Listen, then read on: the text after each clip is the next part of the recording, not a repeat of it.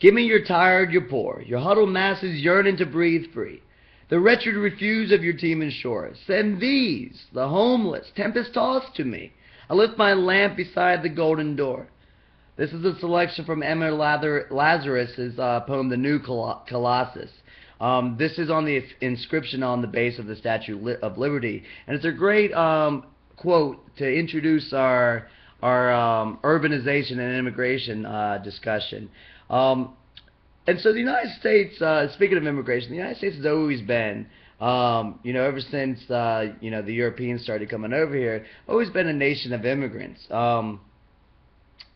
And during the latter half of the 19th century, we see this population boom in the United States, where the population, almost increases more than threefold. And a significant portion of this population growth was fueled by the arrival of about 16 million immigrants. And we'll see another 9 million immigrants arrive during the first part of the 20th century. And so what's causing this growth of immigration? Every time you see immigration come up, there's always going to be some push-pull factors. There's going to be some things that are negative, that are leading people to flee their home country, and then there's some pull factors that are drawing people in. In the 19th century, some of the negative forces that are driving Europeans out, the poverty of displaced farm workers that are being driven from the land due to the mechanization of the farm work. Number two, the overcrowding and joblessness in European cities as a result of a population boom that Europe was experiencing. Number three, religious persecution. For example, the Jews in Russia were facing things known as pogroms, which are, essentially, these violent mobs that are attacking people of the Jewish faith. And so these are all these like push factors that Europeans are experiencing in the latter part of the 19th century. So what are the positive reasons? What are the pull factors? What's drawing people into or to the United States in the latter part of the 19th century? Number one, we have a reputation for political and religious freedom. We have a reputation for economic opportunities. Especially now that we see at the same time the settling of the Great Plains, the rise of industry in America, this land of opportunity, namely economic opportunity, is really going to draw people to our shores. And then technology does play a role. We see an introduction of large steamships, and this makes the one-way passage across the Atlantic Ocean relatively cheap. So I have here, old immigrants versus new immigrants. And if you remember from the earlier part of the 19th century, we talked about this first wave of immigrants. And, throughout the 1880s, or through the 1880s, I should say, the overwhelming majority of immigrants came from Northern and Western Europe. These are, the British Isles, Germany, and Scandinavia. These old immigrants mostly are Protestant. A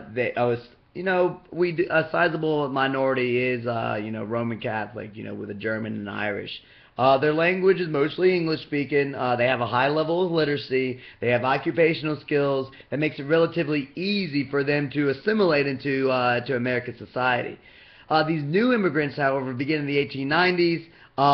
There's a notable change. First of all, new immigrants are coming from southeastern Europe. These are the Italians, the Greeks, the Slovaks, the Poles, the Russians. A lot of these immigrants are poor and illiterate. A lot of these immigrants are coming from autocratic countries. They're not accustomed to our democratic traditions. A lot of these immigrants are Roman Catholic, Greek Orthodox, Russian Orthodox, and Jewish. And so you see, our country really become a true melting pot as we see the end of the 19th century draw to a close. And you'd see, well, I guess we could call it a melting pot, maybe more of like cultural pluralism as well, because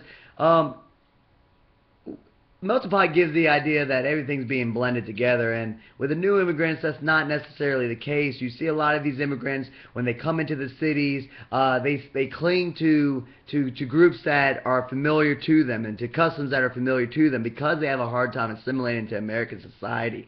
And so you see in these large cities the development of ethnic ghettos, where you'll see a Jewish neighborhood, an Italian neighborhood, and so forth. And and because these new immigrants are so different, because they have a more difficult time assimilating to society, you do see America and the American government taking some actions to restrict immigration. Some examples here: 1882, the Chinese Exclusion Act places a ban on all new immigrants from China. We have restrictions on the immigration of undesirable people. These are people convicted of criminal acts, people that are diagnosed as mentally incompetent, which, after Ellis Island opens in 1892, these new arrivals have to pass a more rigorous medical and document examination, and they have to pay an entry fee to get into the United States, making it much tougher to gain entryway into our country. You see a law passed in 1885 that prohibited contract labor. This is in order to protect American workers. You see labor unions, surprisingly enough, well, I shouldn't say surprisingly enough, but labor unions, they are anti-immigration because they feel like these immigrants are driving wages down. These immigrants are the ones that the bosses are going to hire as strike breakers or scabs. And especially when we get into the 1890s and the Depression hits of 1893, this is going to be even blown up even more than it was in the 1880s. And so while we see the Statue of Liberty being built in the 1880s, as we see that poem by Emma Lazarus placed on the base, it's a mixed bag here. While where we see this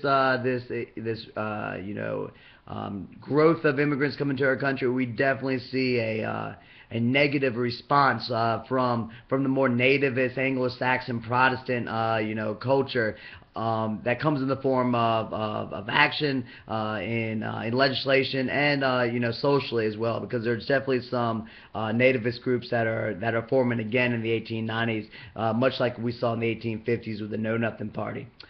This is going to continue until the 1920s, when these Congress passes some laws called the Quota Acts, and these Quota Acts are going to almost entirely restrict immigration from Southern and Eastern Europe. Stay tuned for the next lectures on urbanization and reform.